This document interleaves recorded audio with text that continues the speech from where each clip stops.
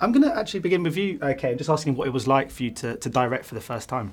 It was a lot of fun. It was a lot of pressure. Like, it was equal parts rewarding and terrifying.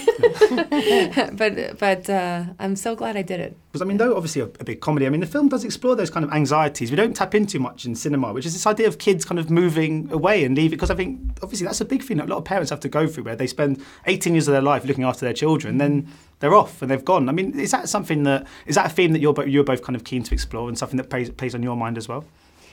Yes, me definitely, because she is a 4-year-old. But at the time, I had an 18-year-old who was about ready to go away to college, and so I was having a panic attack, and I thought that it would be nice to put all of that energy into, this movie and tell that story through this movie. It was so real for you too, because. Mm-hmm. Your daughter was going away, like going across the country. Yeah. Not like just going, 45 minutes away. Right. So I can't even imagine. Mm-hmm. Yeah. You got a while until you have to worry about that. Yeah. But I mean, the film... she's gone. Because the film has got obviously some real heart to it, which, I mean, given it's about parents trying to cock-block their own children, I mean, you wouldn't think initially going in that they would have that kind of undercurrent. How did you go about kind of addressing that tone? Because it's quite difficult in the comedy genre to combine the two, but this really pulls it off. Thank you. I think we laugh and cry on the same day. Mm-hmm.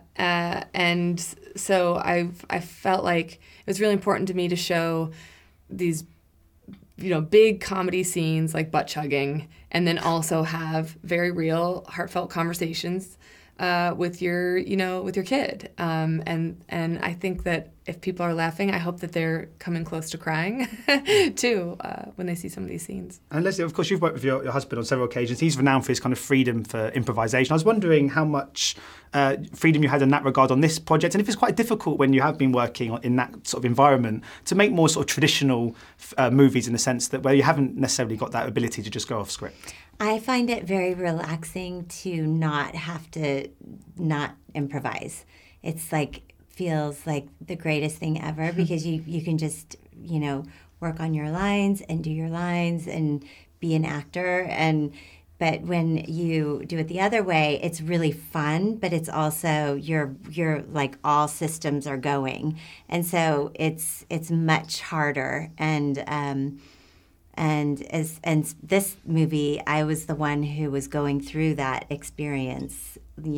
My child was going away to college, so it was important to me to tell that story in a real way, and it was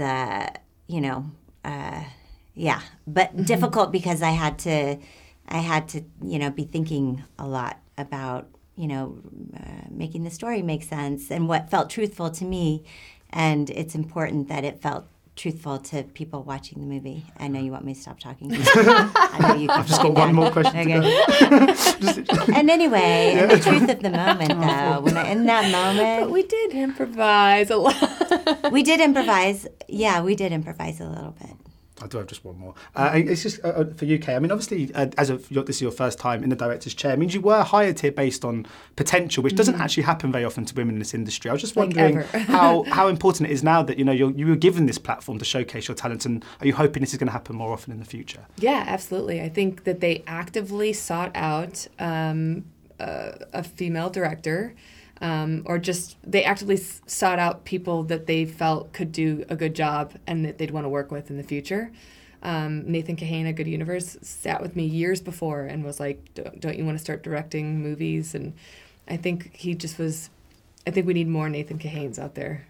Brilliant. Thanks so much for your time. Much appreciated. Thank you so much. Cheers. Thanks. Ladies and gentlemen, you're watching Hey You Guys! Hey You Guys, huh? Hey You Guys. Is that from the Goonies? It is indeed, yes. Nice. Hey!